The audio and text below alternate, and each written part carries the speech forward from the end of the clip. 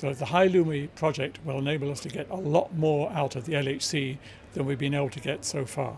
It's going to enable us to probe much deeper into the history of the universe, look at very rare processes, and study particle physics in much more detail than regular LHC. Well, the plan is, first of all, to run the LHC for about 10 years, up to 2025, with increasing performance. And then to do a big step, which is called High-Luminosity LHC. Why it is called High-Luminosity LHC? We will increase by a factor 10 the number of collisions produced by LHC, which is a lot. It's like to be in this room and instead to be illuminated by a bulb of 100 watts, very suddenly you turn on a bulb of 1,000 watts, 1 kilowatt. You have a lot of light.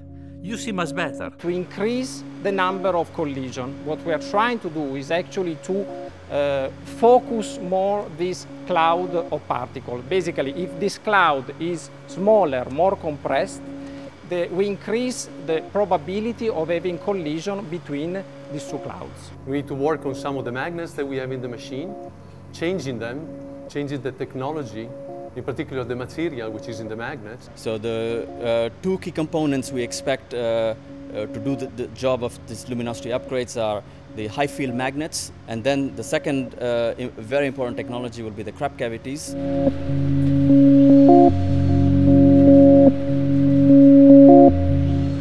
So crab cavities are RF equipment that will so-called crab the bunch of the particles.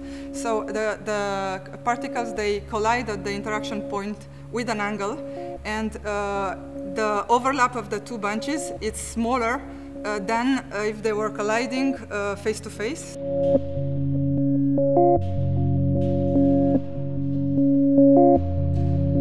Two construction sites, one at point 5 in France and one at point 1 in Switzerland. This is the Swiss site. We're going to build 5 surface structures, an electrical building, then also a ventilation building, the SD building which gives access to the shaft, a building to house compressors, and a cooling tower.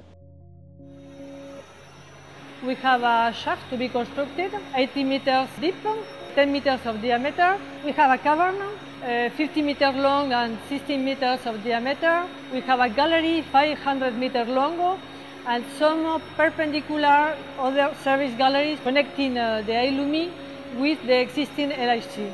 We are like the people that are building up the ship with which Christopher Columbus will discover America. No ships, no new land.